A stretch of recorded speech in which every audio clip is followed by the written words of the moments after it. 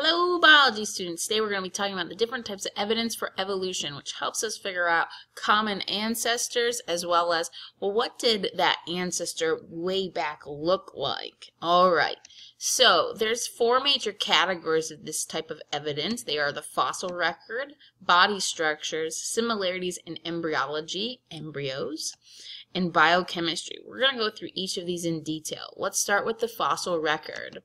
The fossil record is showing us with some rocks, and which are just compressed sediment, especially sedimentary rocks, which are more likely to be our type of rocks with fossils in it. And so these types of rocks, they will be found in the soil in different layers, and the layers show us the age, and the older the fossils, the deeper they're going to be in the soil. Right? Sometimes we will actually find the organism, especially if it was something that was made of bone. Softer things that don't have bones are less likely to leave fossils. And more recent things are going to be up further at the top of the soil. And the reason why that is the case is because soil, which eventually becomes rock, that is put down in layers over time. Picture yourself putting down pieces of paper. The paper you put down a long time ago is the one at the bottom. And that's kind of how we think about these layers. Fossil records can really give us a time period for when an organism might have been around. Body structures is one of our biggest focus areas this year. And when we think about body structures, we can be thinking about actually looking at the bones and the components and the shapes of the bones. The big idea here is the more similar those body or bone structures are, the more likely two organisms have a recent common ancestor. And that phrase you're going to hear over and over and again. So we can look at this image where we have a human, cat, whale, and bat, and we can see that these structures that make up their arm and hand, they are the same. They're slightly different shapes, but they're the same type of structure throughout, even though these are such different types of animals. And they use their structures for such different reasons. And so because this is such a broad category, body structures, we have a couple different major vocab terms we're going to talk about in a second in great detail. Those are the following terms: homologous structures, analagous structures, and vestigial structures. Yeah, they're all really hard to say, so please listen on how I say them and try to mimic that. We're going to talk about each of those in detail. Let's try with the first one. Homologous structure has the prefix homo in it, and we know that prefix homo means same. And so these are structures that have different jobs or functions, but they are actually the same structure within. So even though this human hand and cat leg and whale flipper and bat wing are all used for different things, whether it's flying, walking, or grabbing, they all have the same internal structure. And that same internal structure is what we're talking about with homologous, same internal structure. And that shows common ancestry. We don't know what the common ancestor probably looked like for these guys because we might not have the exact fossil record transitioning. But for instance, we have gotten some cool fossil records for the whale ancestor that shows that it did in fact kind of look more like a mammal than the whale itself, which is a mammal. It's got hair and gives live birth, and we can see that it has those same exact structures too, so we can think about this as common ancestry. Please write down the example so that you can refer to it and remember about it in class, because there's a lot of different new terms. So this first term, homologous, different function, same structure internally. That's pretty much the opposite of this one, which is analagous. Sounds like the word analogy. Analagous. An analogy means they seem similar, but maybe they're not exactly the same. So these are both wings, right? But the internal structure is very different. So this bird wing has bones, right? But does an insect wing have bones? No, insects are very, very distantly related to birds. They're both animals, and yeah, they have a common ancestor way back when, but it's not very recent at all. And that's because these internal structures are so different that even though they seem like they're an analogy because they're both wings, they're actually not showing, common ancestry. So even though they seem similar because of the job, they're actually pretty different. Not a common ancestor. Make sure you jot down an example so it resonates with you.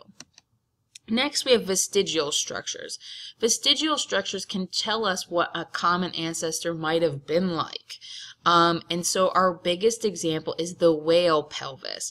A pelvis is a part of the our leg bone structures, and it's where our leg attaches to our hip, right? And so whales, we would think, wouldn't need this structure because do we see them walking around? No. But what this suggests is that the whale has an ancestor that did in fact have actual legs. Even though this structure is no longer used, it has a remnant in the whale. We have some examples of this in our own bodies. We think about our tailbone as an example of a vestigial structure, a structure that's no longer used but tells us some of the past history about the organism. Now we're switching to another category. We're done with those body structures in general. Yes, this is going to be about body structures, but it's body structure specific to an embryo. An embryo is a very early developing organism. It's usually for, especially when we think about mammals, we're thinking about them in the womb. When we think about embryology, we're really thinking about those like almost alien looking babies, right? And the really cool thing is that what we see in these really early developing embryos is they have a lot of similarities. I can tell here that later they're developing into totally different organisms, but they all seem to have tails, and they all look a lot alike. And because they have very similar structures, that means they must have a recent common ancestor. Now, two of them look a lot more similar than another, and that's the bird and the rabbit, right? The salamander looks relatively different, and that's because it is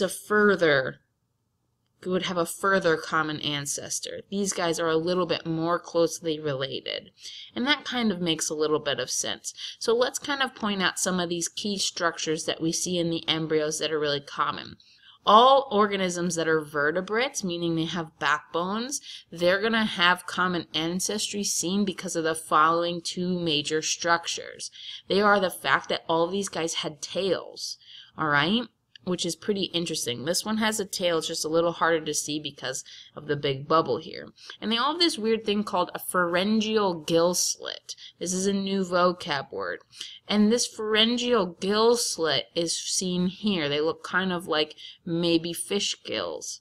And what's really curious is that almost all vertebrates have this. So even if we're a fish, which has backbones, to that salamander again, we have a tortoise, chicken, a hog, which is a pig, a cow, a rabbit, and even a human has those gill slits at that early stage in development. And we also have a tail. Notice that they start to diverge and be less similar at a later stage of embryonic development. And as we start to develop even further, they look even more and more different. Organisms that are more closely related, these are all of our mammals, all right? They look more similar for longer. And the ones that are different, have many different traits and further common ancestry, start to diverge and look different earlier. Last but not least, we have our biochemical evidence. Biochemical evidence is referring to similarities within the nucleotides, DNA, or amino acid sequences, proteins, for two different organisms. The more similarities they have, the more likely they have a common ancestor. So we could see this by comparing the DNA sequences of dogs, gray wolves, coyotes, and a potential ancestral DNA for the dog, coyote, gray wolf. And we're really interested to think about, well, which of the organisms is most closely related to dogs, and which one is maybe most closely related to the ancestor. All right, and the way we would do that is we would compare base by base to see the similarities. Oh, here I see that dog is different here. All right, base by base, I would compare to see which ones are more similar. All right, ooh, I see similarities, but the ancestor's different here. And I would count up the differences. And to do this, you would have to be very strategic. I could do this for DNA bases, and I could also do this for amino acids. This is something you'll do in class, but notice that you would want to compare them 2 at a time to make it easier. And you would kind of want to bubble or circle the ones that are the differences and count how many have stuff in common and how many bases were different. So you'd want to be strategic. We're going to try to answer this question in class. Wonderful job, guys. Woo!